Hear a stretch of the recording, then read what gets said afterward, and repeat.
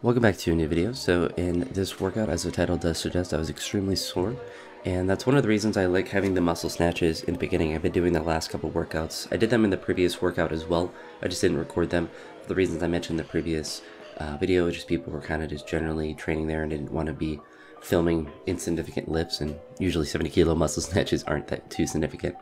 What is different than what I've done with them in the past is I've been doing them with contact.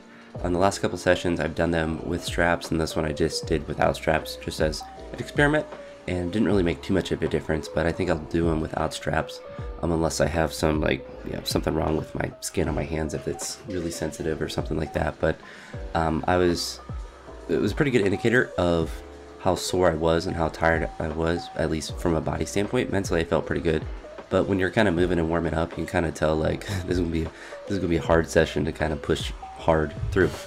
But I was able to snatch pretty well. On the first wave I went to 100 and it was a pretty ugly snatch, so I waved back down to 90 and then got back up to 110 on the second wave, and then on the third wave got back to 110 again, and then took 2 attempts at 120, but just wasn't as precise and just was too tired to be able to get those, and was generally close but just wasn't as precise technically that I needed to be. For clean jerks, did more 1+2s, and that's where the fatigue I really started to feel on the cleans. And I was able to make an attempt at 130, but the second jerk I missed, and it was a similar thing, just kind of gassed or just muscularly tired and sore. So I'm not really too surprised that they didn't go as well as the previous day, because that would have been kind of weird if they did, especially for clean and jerks. Usually you can snatch to a relatively high percentage most of the time, but clean and jerks will kind of ebb and flow a lot more. But I was happy I tried the 1+2, and I was able to get 1+2s up to that 130, and able to get the first jerk pretty fine, even though it did feel pretty hard, but able to take an attempt at that second one. So hopefully, I just keep building that base and just keep getting better at the 1+2s, because I think that'll carry over to the maximal singles, just because I'll be better at the jerks. After that, I originally planned to do some front squats, but I decided not to do those just because of how sore I felt. So I moved on to doing some snatch pulls and just did some triples at 100, 120, and 130. Nothing too crazy with those, and didn't do multiple sets with the 130 just because of how sore I was, and my low back was starting to get that crazy pump that it always tends to get randomly, which is always annoying, but it's just something that's always kind of been the case. My low back just kind of takes over everything I do, but didn't want to do a ton of work because my back kind of just does a lot of work by itself anyway.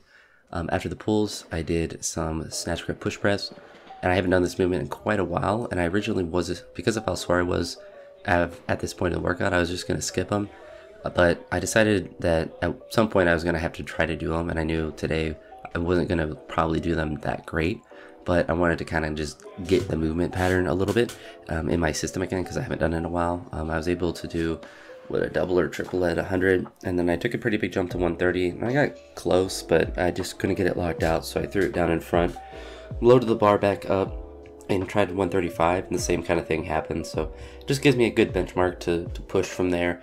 I really like the movement. I always find that it correlates pretty well to heavy snatches, and it's an easy movement to do. From like a mental standpoint, you can be really sore, beat up, or not really want to do much training, but you can kind of push hard in that movement. And for me, any upper body work is probably going to be a good thing. Besides all that, this will be my second to last workout I'll do here before I go to Florida. The 29th, so today's the 28th when I'm recording this commentary, is when I'm flying. I most likely won't be able to train that day. I'm not really going to try to push hard to train that day because I'm going to be flying for half the day and then getting settled down where I'm going to be staying. But the day after, I do want to train. I have to solidify where I'm going to be going later, but I'm going to be bringing my camera and stuff, so I should be able to get a video or two, or depending on where I'm training, I should be able to record relatively normally, but we'll see. That's kind of up in the air, depending on where I go to train.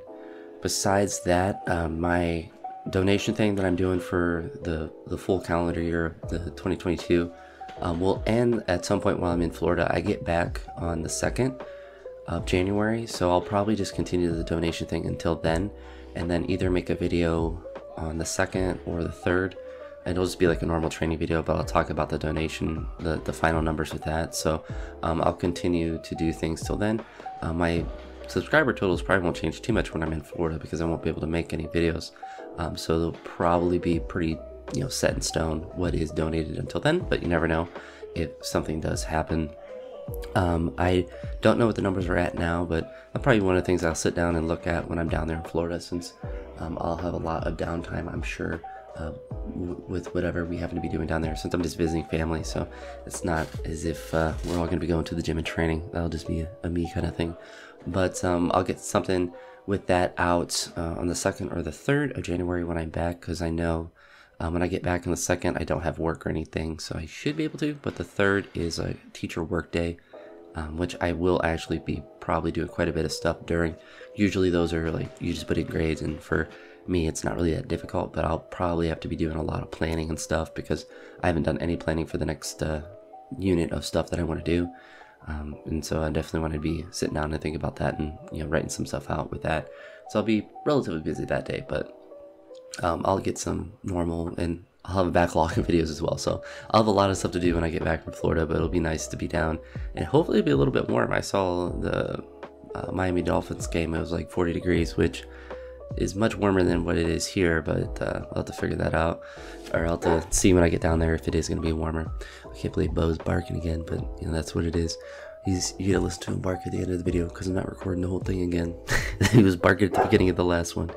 But yeah, that's it for this one. So I was really happy with the amount of workouts I was getting with being sore. I have one more workout that I'm going to be able to do before I go down to Florida. So I'll hopefully have a good training session and be able to have that posted probably tomorrow, or like on the 29th. I'll have that be able to be posted, since I'll try to get that edited before I have to be worrying about my flight and stuff, or getting to the airport and whatnot. So next couple workouts after the next one will be Florida gym somewhere. So I'll get that figured out, and hopefully, well, it'll be 2 different gyms I've been at for a little bit. So that's it for this one. I'll talk to you on the next one. I hope you all have a great day. Peace.